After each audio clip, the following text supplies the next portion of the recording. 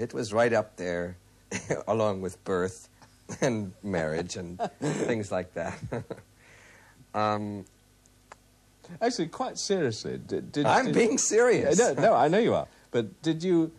Was he at that time your peer, or was... I mean, did you play Trilby to his Svengali? Oh, do you mean where we were at in our careers at that time? Mm.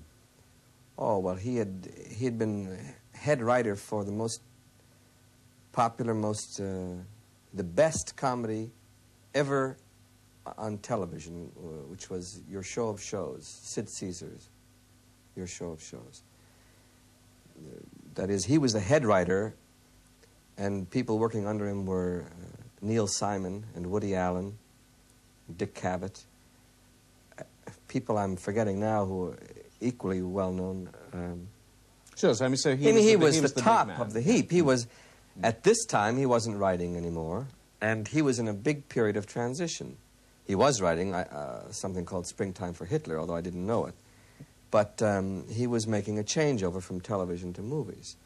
I was in my second Broadway play, and people didn't know me from Adam, really. So what was your reaction when he asked you to appear in The Producers?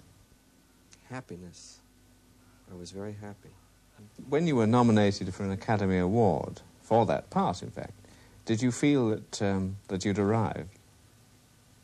Arrived where? I'm not being facetious. Success as an actor, fame and popularity, yes, well known. Really? Mm.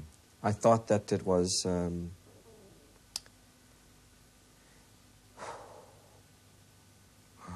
when I think back to those days now, how fragile that kind of success is, my tendency is to say no.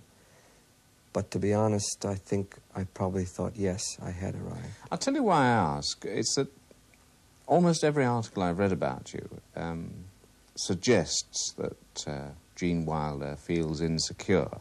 In fact, you spent something like 7 years, I think, in analysis. How well... You don't have to be insecure to be in analysis. No, but I said the suggestion was that you are. Yeah. Are you insecure?